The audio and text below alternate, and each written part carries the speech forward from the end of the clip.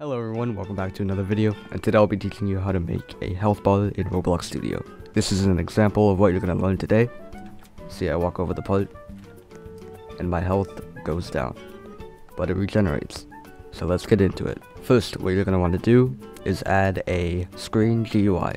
Then that screen GUI, you're going to name that health UI. Under that screen GUI, you're going to add a frame, and you're going to call that frame health ball. Then under health bar, under anchor point, you're going to change it to 0.5, 0.5, and change the background color to whatever background you'd like. This is going to be behind the actual health bar. So I'm just going to make it gray. Then you're going to change border size pixel to 0. You're going to change position to 0.5, 0, 0.5, 0. And then you're going to change the size to 1, 0, 1, 0. This is important because without it, this whole thing won't break. And after you've done that, you can just scale the health bar to whatever size you want. So I'm going to make mine 600 by 40. And now that I've done that, inside of the health bar, I'm going to add another frame. You're going to call that frame ball. Then under ball, you're going to change the anchor point to 0.5, 0.5. Change the border size pixel to 0. And change the position to 0.5, 0, 0.5, 0. And change the size to 1, 0, 1, 0. Once you've done that, if you want to change the color of your health bar, you can go under background color 3 and change it. Now that you've gotten your color, under bar, you're going to add a local script, and you're going to call that local script health script. Now it's time to write the script. It won't take that long, it's only about a few lines. So what you're going to write is wait, parentheses, 0.1.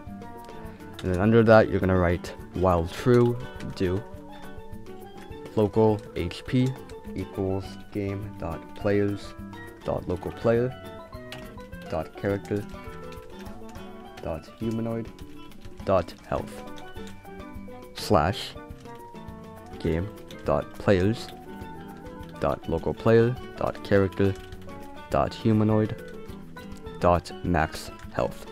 Under that, you're going to write script.parent colon tween size and add another parentheses udim2.new hp comma 0 comma 1 comma 0 comma enum dot easing direction dot out comma enum easing style dot quad comma 0.5. And then under that, you're going to write wait parentheses 0.1. And that is pretty much it.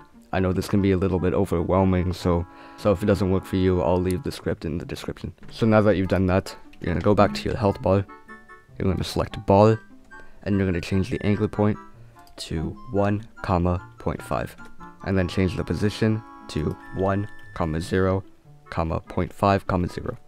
And now that you've done that, if you want to round the corners out, inside of the health bar, you're going to add a corner UI. And then inside of the ball as well, you're going to add the same thing. Corner UI. And now your health bar is a little bit curved, so it doesn't look so square.